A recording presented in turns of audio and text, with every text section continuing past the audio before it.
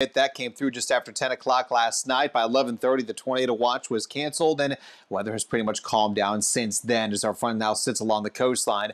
Right now, we are dealing with some cloud cover still here in town. A live look outside to show things are much quieter out there. No lightning. We had a pretty impressive lightning show last night, too. 68 degrees our temperature now, dew point 62. Definitely going to be a little bit muggy this morning, but the humidity will continue to drop as the day goes on. We're looking at 67 in Belle Chase to 70 down along the coast, and as cool as 57 in Macomb, with 60s for the rest of the North Shore this morning. What to expect today? Cooler weather out there, sunny, warm today out there as well, but cool and comfortable weather tonight, but then strong to possibly severe storms could arrive again Wednesday night. That's something we'll be looking at here in just a few minutes. Right now, though, hour by hour does show we are going to be dealing with, again, temperatures in the 60s this morning, maybe briefly in the upper 50s in some parts of the North Shore. Back to around 70 for everyone by 9 a.m. into the mid-70s by 1 o'clock this afternoon as the clouds start to thin out. A pretty nice day. Gets about 82 on the South Shore, 81 degrees Slidell, Hammond there north of the lake. Probably the 70s from Bogalusa to Macomb, with 80s there from Home and Galliano back to Belle Chase and Gulfport today.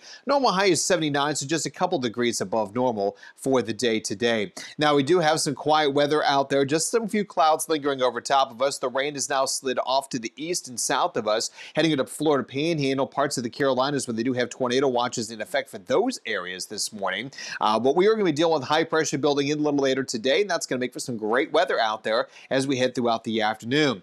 Now, our attention then is drawn to our next weather system, which is off the west coast of the United States. We still have some time before this one gets anywhere near the region here, but as that one comes in, you'll see here that's going to continue bringing them some rough weather, and then that eventually will work its way across the Arizona, New Mexico, Texas area, and then head toward our area, but not until late on Wednesday. And so we'll see a few showers developing out there Wednesday, but it's Wednesday night into overnight into Thursday morning with about a 60% chance of showers and storms out there as that next front moves in. Then again with another front coming through on Saturday with a little rain. So today you'll see those northerly winds. Clouds start to clear out by this afternoon, looking pretty nice. This evening looking pretty good as well here into tomorrow morning. High pressure north of us. Could see maybe a couple showers there to the north tomorrow, but that would really be about it. As we head throughout the day tomorrow, kind of a mostly sunny day once again. Then as we go on into Wednesday morning, clouds start to increase by Wednesday afternoon. A warm front starts moving north, and as that continues to work its way northward here, heading on into early on Thursday morning,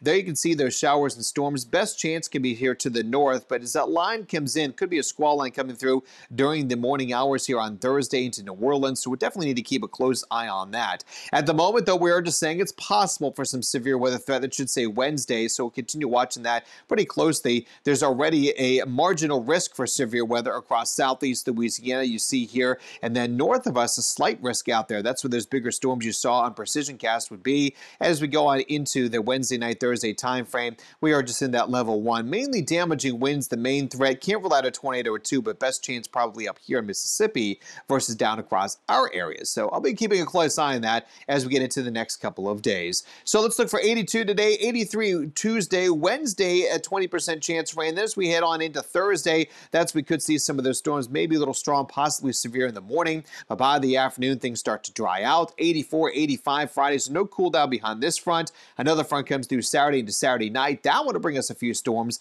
not expected to be severe, but we do cool down by Sunday.